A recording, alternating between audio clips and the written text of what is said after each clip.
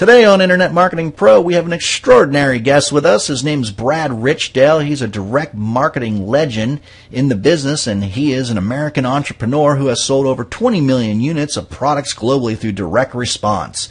He is a proven veteran in front of the camera as an actor and spokesperson, and behind the camera as well, being a writer, director, and producer. In 1987, he starred in a feature film based on his syndicated television show Choice Cuts.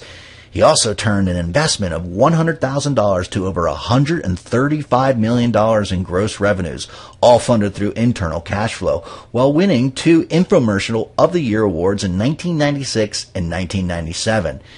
His infomercial also held the longest #1 spot for the decade of the 1990s, 21 months. He also was in the infomercial with NFL Hall of Fame quarterback Fran Tarkenton. He has also fought multiple 13Ds with the SEC and has been part of a group that won a proxy fight and ousted all corporate officers at capital TAL Tally Industries. He is the founder and chairman of Phototetica, which is POHTETICA.com, and it's a medical device company with the only globally patented solution for CIPN and diabetic PN and peripheral neuropathy. Broadcasting from the Great North Woods Lake region of southern Maine. Good morning, good evening, wherever you may be across the nation and around the world. I'm your host, Chad Deckard, and welcome to our Internet Marketing Pro and eZineGenerator.com podcast show. Our shows will cover how to grow your business as well as topics on tips, tricks, and techniques, digital lifestyles, the future of finance, entrepreneurism, and preeminent professional internet marketers. Thank you for tuning into our show as we begin this adventure together, exploring many great things to come. Now, let's cover a quick few announcements before we get started. And like I always begin my shows, I really like to show my appreciation for all the feedback that we have been getting from you. What a difference it makes in motivating me to put these shows out and continually think of the next subject matter that we can explore together. We also would love to invite you to subscribe to the show yourself and take it with you wherever you go on your mobile device on either YouTube, iTunes, Stitcher Smart Radio, Zune, Geekcast, and many other syndicates. If you like our show and find it resourceful, please do your social network a favor and share, like, post, and leave a comment to our show. Also, be sure to visit eZineGenerator.com and become a free member of our highly resourceful total online marketing presence community to get exclusive access to thousands of quality marketing resources at your fingertips. And finally, be sure to review our past archive shows on iTunes, Stitcher Smart Radio, YouTube, and Zoom. Now, let's get down to business. Hello and welcome to Internet Marketing Pro. This week we have a special guest. His name's Brad Richdale. Welcome to the show, Brad. Hey, Chad. Good to be here. Today we're going to discuss a very interesting topic. Since we're getting ready to go into the selling season, I wanted to obviously discuss how to double your net profits without additional capital. And you seem to be a real expert at that. You had one time, about a decade ago, did a series called Secrets of Success. And I wanted to cover that subject matter with you. And I'm going to go right into my first question on that. And that is, what is the nature of quantification of results in everything that you do in business? Well, there's kind of 2 questions there. One is, how do you grow out of cash flow? And then the second one is, how do you quantify those results? And they're kind of one and the same. You have to have the same mindset. But, you know, in quantifying results and growing out of cash flow, that's kind of the essence of direct response marketing. But there's parameters and fundamentals to direct marketing that if you oppose them and don't follow them, it's pretty hard to succeed. And here's the first parameter. The first parameter is if you have a product, you've got to have a markup of 5 to 1. That's why information has been such a popular item and element in direct response marketing for years, because the markup on information is a lot higher than things like slicers and dicers and kitchen gadgets. So let's say you have a product and you make it for $1, you sell it for $5, you don't sell it for less than that. You have a 5 to 1 markup. The second thing that you need to figure out is, what is your cost of media? And, you know, I'll give you a great example. We use CPA on the internet, cost per acquisition. On television, we use cost per order, and in other mediums, direct response mediums. But the reality is we usually want to try to hit no higher than a 25% cost to market our product. And so if we've got a 25% cost to market, the markup is 5 to 1 from our cost to what we get for our product, it's pretty easy to grow out of cash flow. and it just becomes a function of simple math. So again, the numbers you really want to look for is you want to look to a 5-to-1 markup on your product, and then you want to try to keep your advertising in and around a 25% cost of sale. When you have numbers like that and you follow these basics, it's not hard to grow out of cash flow, and it's not difficult to expand your advertising by 10 to 15% every week, provided you're getting paid on the spot when you sell your product, which of course is one of the great benefits of direct marketing is no accounts receivable. I agree with you. I used to say to people years ago, actually, I got your course, Long-Time Secrets of Success, back in the 90s, and was on your infomercial as a guest of yours. And I remember when the stockbrokers would call me up and want me to invest in some of these .com stocks, which I did a couple IPOs, but I said, unless you can tell me how to increase my margins by 500, 800% in the next 2 months, I really don't have anything to talk to you, because I was following a lot of the steps that you taught in regards to quantifying results. So, I couldn't make that kind of money in stock. It'd be better off if I just kept turning it over in my business than someone else's business. Yeah, that's a good point. I'll give you a great example. Guthrie Ranker's been in the business for years, and Greg and Bill together are worth $1 billion. But they consistently keep on putting money into their business. And you just brought up a really good point. Is one of the great diversions in life is when you get a call from a stockbroker or several stockbrokers or whatever, people trying to sell you investment.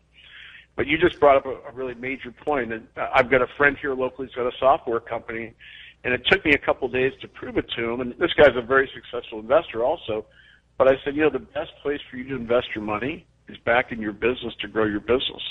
And, no one's going to sit there and tell you can get 100% returns on your money every week when you buy an investment. In business and direct marketing, it's not uncommon to have those types of returns on a weekly basis. Absolutely. And that's really how you mushroom.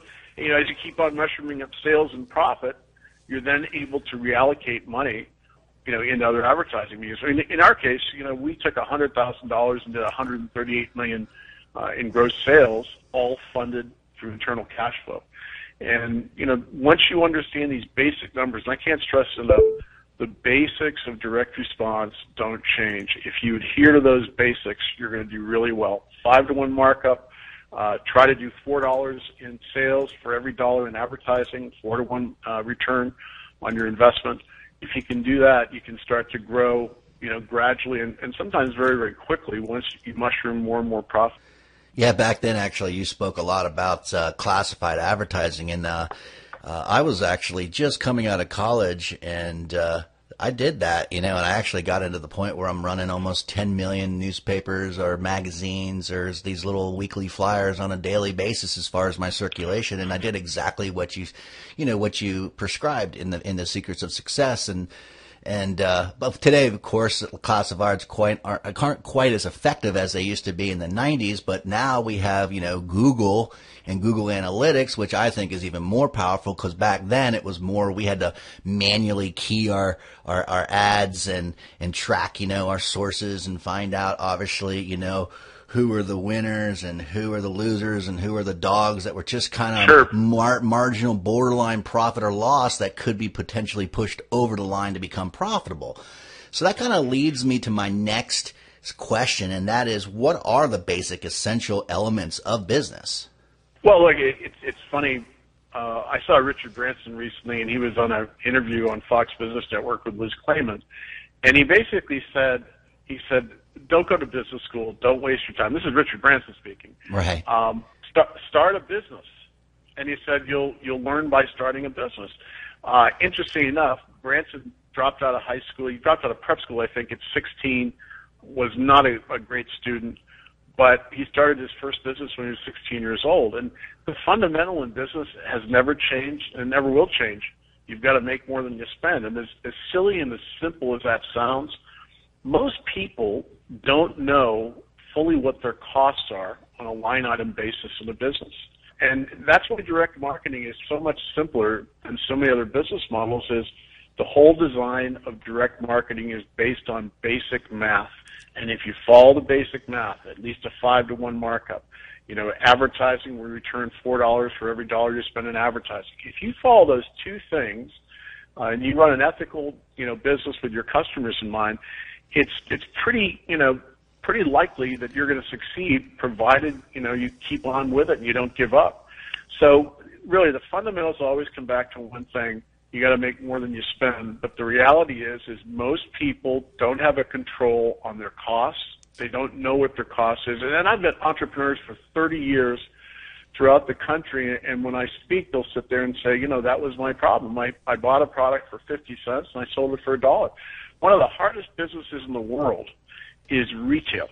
And retail's, whenever I walk into a mall and I walk into a store, as an entrepreneur and a CEO, I sit there and I think, okay, I've got the overhead of the lights, I've got the overhead of the rent, I got to pay the mall a gross percentage of my sales, and then I've got my product costs. And, retail is a very, very tough business. It's hard to make margins because there's so many costs involved. So, again, it always comes back to the fundamental. You've got to take in more than you spend, but you've really got to focus on basic math. What are my costs? And you have to track those costs daily. That's the good news with direct marketing. And by the way, you mentioned something about classified ads. Classified ads haven't gone away. They've just morphed into ads on Google, Bing, and Yahoo. Exactly. The difference is we have a much more complex system. Relevance is really important, and really what you have online is you have to constantly be expanding your web property to increase the relevance and control your ad costs. That's probably the biggest curve, and it's frustrated a lot of people, including myself. And one of the reasons we come to people like yourself is, it's hard to run a business. And when you throw in all the extra added things that you have to do to control your advertising costs on Google, Bing, and Yahoo, when you throw those in, it becomes really, really complicated. And that's one of the reasons why a lot of people have gone out and looked for folks like yourself to help them, because there are more complexities. But the classified ad hasn't changed. It just morphed into online ads. Yeah, I totally agree. And, I mean, if you look at them, they're basically, 4 lines and 30 spaces wide, and that's pretty much a typical advertisement as far as a classified ad, as far as size and everything. But yeah, you're right. It's gotten more complex. Now you need all these tools in order to analyze the millions of other ads that you're competing with, and it's a fluid market instead of something that's more set in stone like print, where it just changes from week to week. And I figured out all the tricks doing that, how, I could beat the classifieds, like, putting a dot as the first character and being the first ad underneath, like, say, work at home opportunity or something like that. And we got, increasing the size of my ad because I got the header and, the first ad, and then I'd put 1, 2, or 3 more ads in there, to increase my exposure and response rate. So, there's all kinds of different complexities and programs that make it kind of, I guess, overwhelming for people today in order to get, on board with that. And that's why they actually have a certification program now for each one of these programs, because it has gotten so complex. That's a big word that's really applicable, is it is overwhelming. And it's interesting with me, and I'm sure that business owners, when they hear this, will identify with it, and also internet marketers.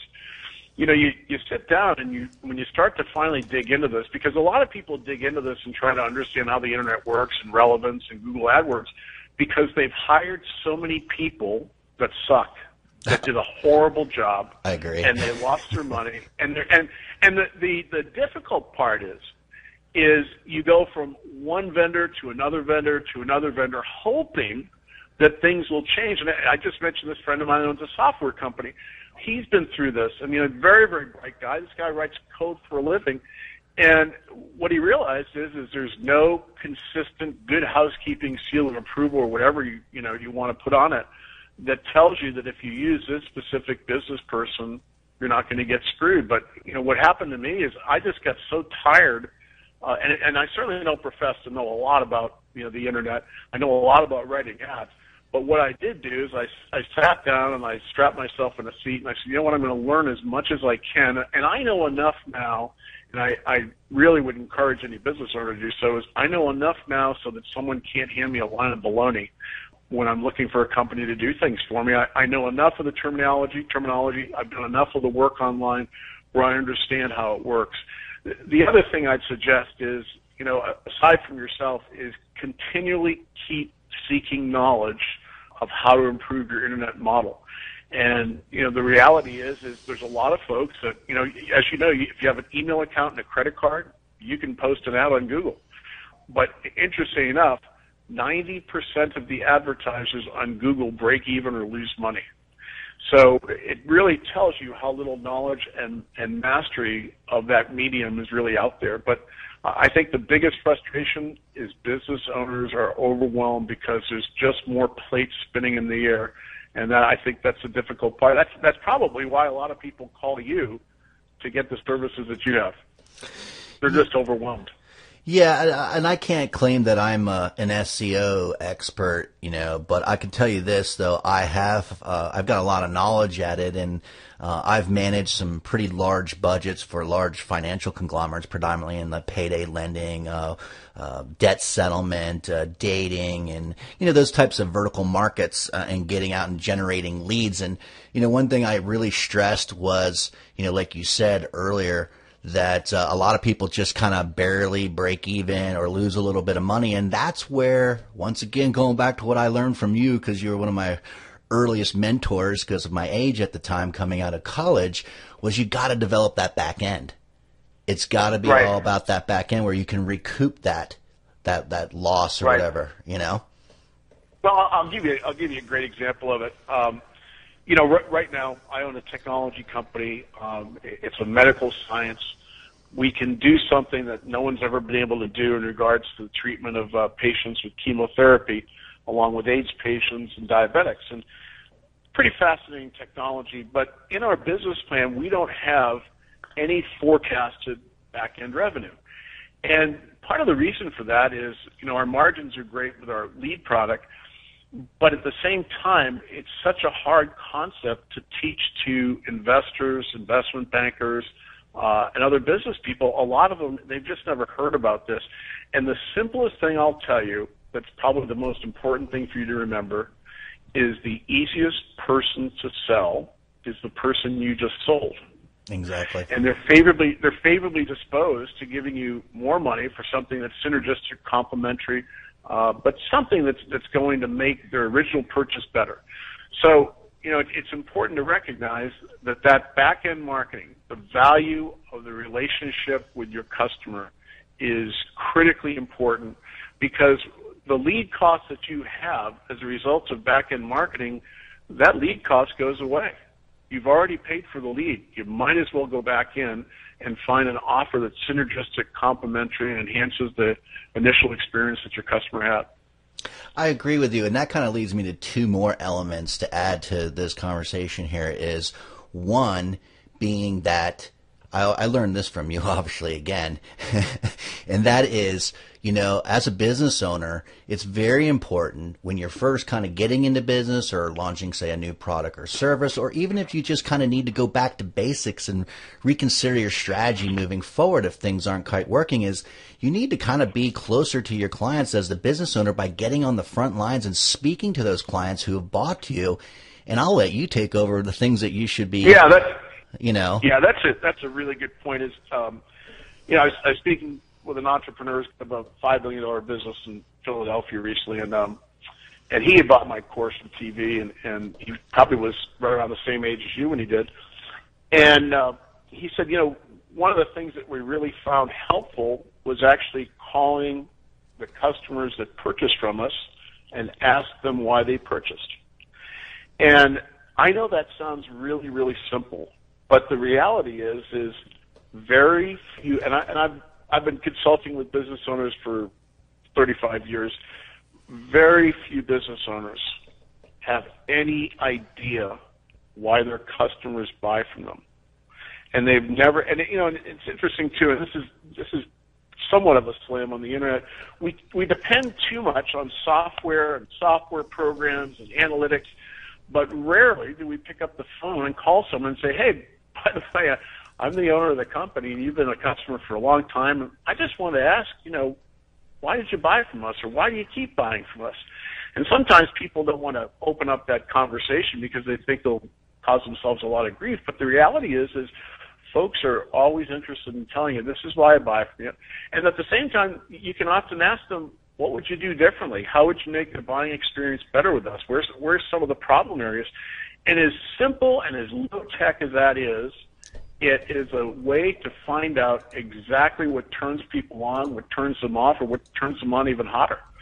So getting on the phone with people is really important. Sending emails and using, SurveyMonkey or some other type of survey, wonderful, but you're not going to get the human touch. And when you get the human touch, you'll understand because people will tell you, and you'll understand their emotions as a result. So I had this business owner, it was a direct response business, to go out and ask 100 customers. And I was pretty impressed. I said, go do this and call me back when it was done. It was done in 2 days. As soon as you start to get those answers as to why people buy, that helps to reformulate your advertising. So if 64% of the people bought for reason number one, and reason number one was better selection, for instance, better selection is the reason they bought from you.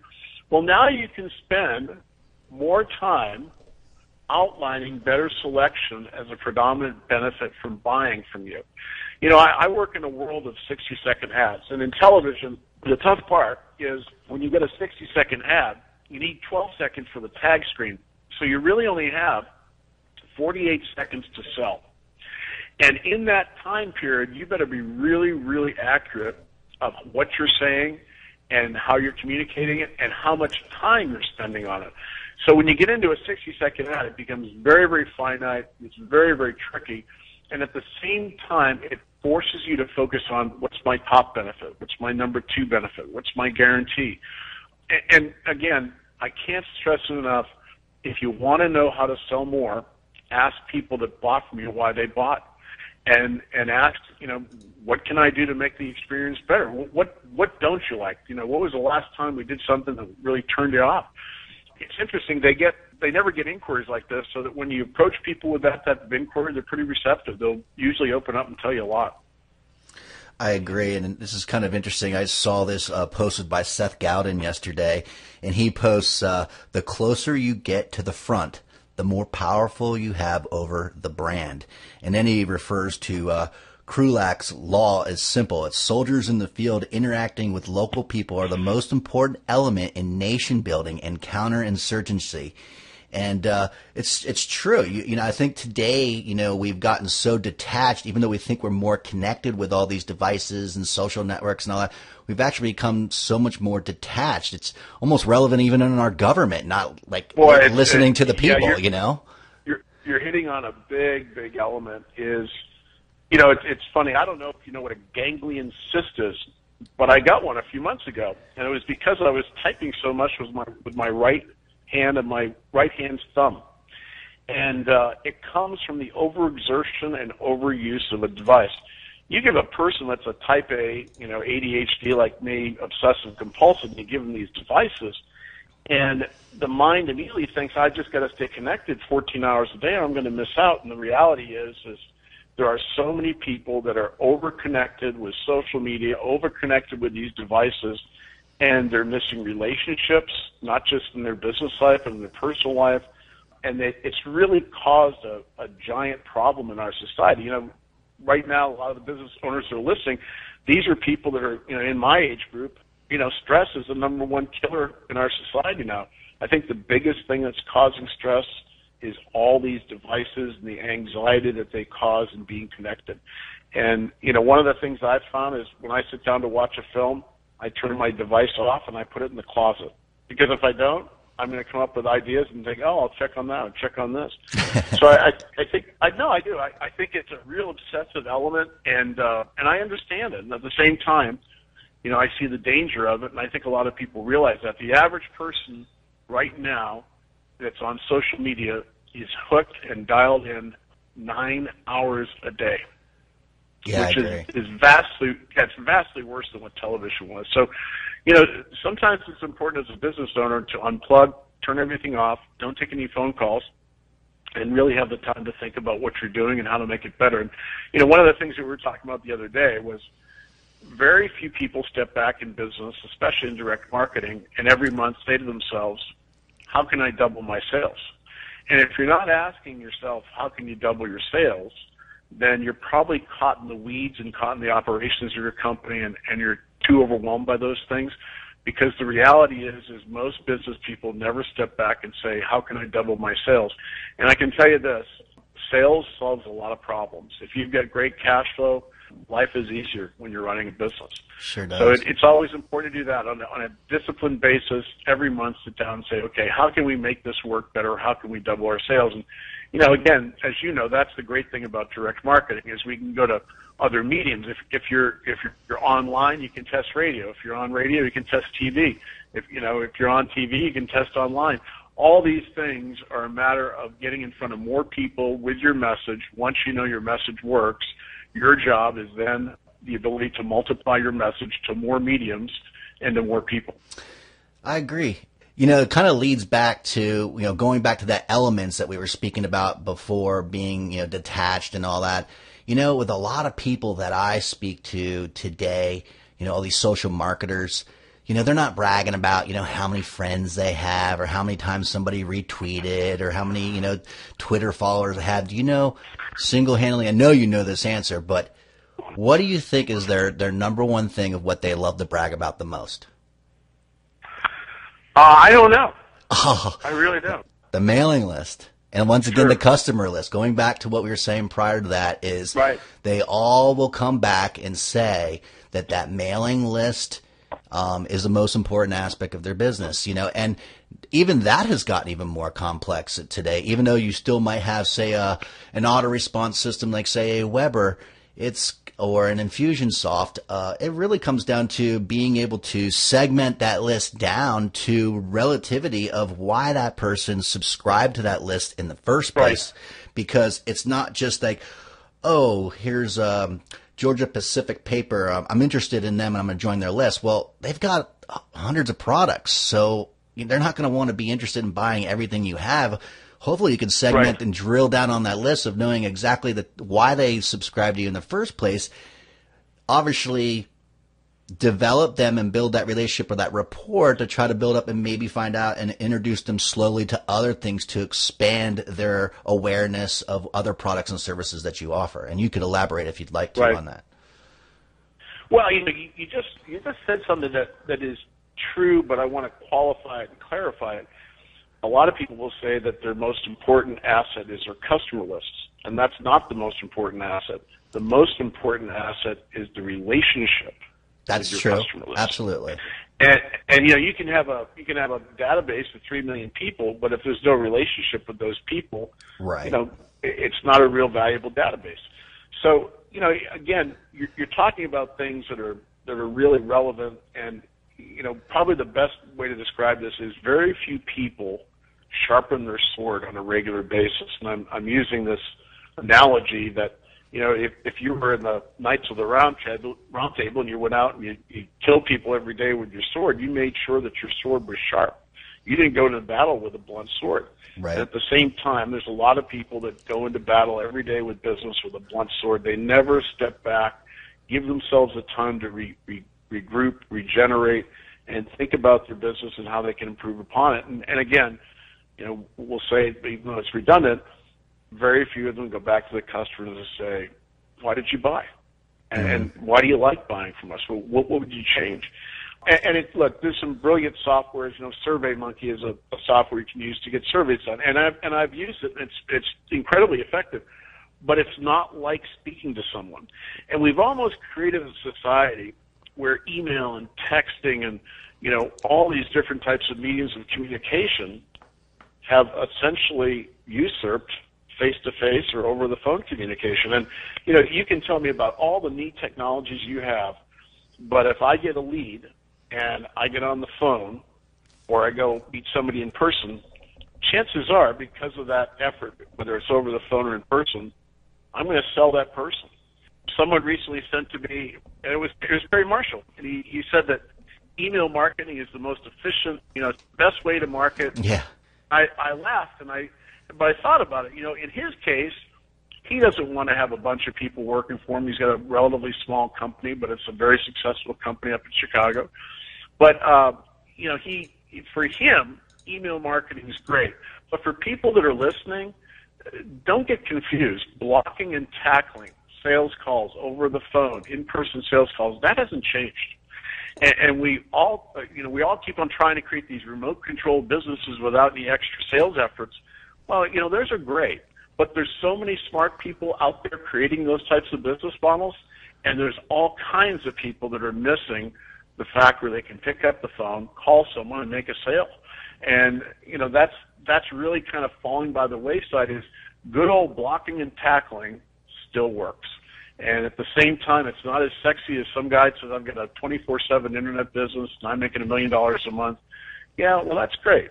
But the reality is I might be a little bit of an old timer at 55, but the reality is picking up the phone, calling people, making face-to-face sales calls, all those things work. The internet can become a great place, and so can media, for developing those leads. But getting back to the basics of salesmanship seems to be something that we really avoided here in our society moving forward. Yeah, I agree. It almost kind of leads me to thinking about Michael Gerber's E-Myth when he talks about the, instead of working in your business, entrepreneurs should be working on their business and putting themselves kind of outside the box, and I think that's where you're going. There's some humor to the Michael Gerber story because years ago we discussed doing an infomercial, and at the time Fox Business didn't exist, so we probably wouldn't have had any traction other than CNBC. But I love the E-Myth. It's a great book. It's a great message.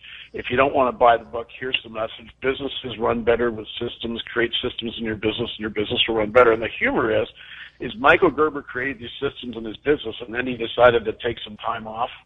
And his business fell apart because he wasn't there. And, it's pretty interesting. Apple just announced, a couple of features on some new phones, nothing earth-shattering. When Steve Jobs died, so did Apple. And I think that the chance that Apple will ever regain the luster it had and the momentum it had isn't real high until, one of Steve Jobs' kids take over. It's the same thing that happened to Oracle. Larry Ellison was the one who recently said this on Fox Business. He said, Steve Jobs is Apple, and without him, Apple's not the same. Well, Larry Ellison, a few years back, I think it's about 12, 14 years now, he decided to go sailing, and he left, and Oracle stock tanked. So as great as systems are, the one thing that an entrepreneur has is their business is like a child. And they worry about it, and they're concerned with it, and they're obsessed about it, and that's normal. And, the reality is if you're not in that mindset, it's really tough for you to succeed. And, and look, again, I love Michael Gerber. His message was absolutely brilliant, but it was ironic that with all the systems he created, his business was tanking because he wasn't there. He was the driving force. And, it's the same thing that happened with Ford. When Henry Ford was 56, he had to go back to work because his son had screwed up the business. And General Motors was breathing down his neck. So, you always have to look at the founding person. There's a driving person that obsesses and compulses about their business. And if that's you, congratulations, because, you're in the right spot. You're in the right place being in your own business. Yeah, and I've been pretty much, like I said, being an entrepreneur my entire life. I started in publishing, running the school newspaper, which was an interesting story I've discussed. I had actually somebody, I never told you this, but they handed me the university a $500,000 business for $5,000. Just all I had to do is pay for my attorney. They didn't want to publish anymore. Wow. I said, can I take it off campus and publish with a couple other guys? They're like, yeah. And I go, done. Yeah. So we published 20,000 copies 3 times a week and ended up selling that out of college. And that was my first really great entrepreneurial move that kind of led me from one thing to another. But and that's what got me into advertising and marketing. So, I mean, that really was the essence of my start in kind of being an entrepreneur and a leader. Of course, I did other things when I was younger, sell T-shirts and lemonades and candy and anything that somebody needed as an impulse item, But let me jump in and you just hit on something that's really important. Is I know that there's a lot of young people that have entrepreneurial desires to succeed, and you just hit on something that's really important for somebody that's in college or just out of college. If you want to succeed, go to work and try to find some type of, it's hard for a lot of people to find jobs coming out of college. It's hard for people to find jobs while they're in college. But if you can go to work for an entrepreneur and approach them and say, hey, you know what, I'm willing to work at a discounted rate or for no money for 6 months. I just want to learn this business and I really want help. You'll usually find entrepreneurs are pretty supportive of that. And, that's one of the most important things is you will learn by doing, but you just said something that's really important is that you started there and then it started the path going for your life. And then we eventually met as a result of ordering from television. But when you take that first step, especially as a young entrepreneur, and you go to work for somebody, and even if they'll all hire you when you go to work for no money, and you show this eagerness, and it's interesting, you show that eagerness and hunger to learn, entrepreneurs get turned on by it. And, I've helped a lot of entrepreneurs over the years. I have no idea how many, but it's thousands. And I've enjoyed doing it, and it's really nice to pass it on to someone that they're going to succeed, and they have the tools for success. But what you just brought up about the school newspaper is a great lesson for people listening, is if you want to know where to start, you start somewhere, and you take the first step, and eventually, God will start to move in and move your path towards where you're supposed to be. But have the faith to step out and begin, and don't be afraid of failing. That's the one thing that scares a lot of people, but the reality is you're going to learn by doing. You're going to have good days and bad days in life, and good days and bad days in business. Don't be afraid of failing. I mean, it's interesting. I was watching a program the other day, and I was watching a venture capitalist from Israel. I was watching the 700 Club, and this fellow gets on, and he said it's statistically proven that when you invest in an entrepreneur that's failed in a previous business, their chances of succeeding in a new business versus a first-time entrepreneur are dramatically higher. And so what that tells you is all of your experiences, no matter how adverse they are, they're always part of your learning platform. And once you have those experiences, go ahead and use them. And don't be afraid to fail. Oh, yeah. I mean, I've had my own personal, failures, winners and losers, but sure. Like I said before, it's almost like a predetermination of, I guess, somehow you're supposed to learn these lessons throughout your walk. And those lessons that were hard lessons to learn only made me stronger and more wise. And I think, remember, I can't quote who or where I got this information from, but maybe it came from Jay Abraham, the great marketer, the $5 billion sure. man. And he said, I would rather work or invest, like you were saying, in somebody who's made a lot of mistakes than has made no mistakes at all. Sure. Yeah, absolutely. And, by the way, Jay started, really one of the things that really taught Jay a lot was he went to work for the guy that created Icy Hot, which eventually got sold out. But what he learned from the fellow who started Icy Hot was the lifetime value of a customer, because the person would give away the first jar for free. You just had to pay for shipping and handling. And the lifetime value of the customer is so high. So, it's interesting that you mentioned Jay. He's helped a lot of people, taught a lot of people about direct marketing over the years. And there's a lot of named people, that are out in direct marketing that they either bought from myself or Jay or somebody that's, in our age group, the late Gary Halbert, and they learned a heck of a lot as a result. But Jay's one of my heroes, and he knows that.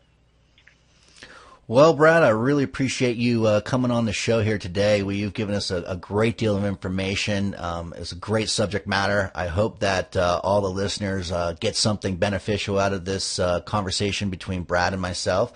And I'd like to thank you for coming on, Brad. And would you mind telling anybody how they can stay in touch with you as far as, your blog or, any type of resource out there that you have available? Yeah, I have a blog. It's just bradrichdale.com, and I blog about certain things from time to time. It's 95% of the time about direct marketing. One of the things that's important, is once you have a skill and the knowledge base, it's always important to remind yourself of what you know. And so that's one of the reasons why I write, on certain elements of direct marketing. But yeah, you can get in touch with bradrichdale.com, and as a matter of fact, Brad Richdale email is my email address. Pretty simple. But, if you're listening today and you're stuck in that place where you're frustrated, you've had some recent failures, and everything, is difficult, I'll give you two pieces of advice. Ask God for help and don't give up. And those are probably the best two pieces of advice you'll ever hear when it comes to business.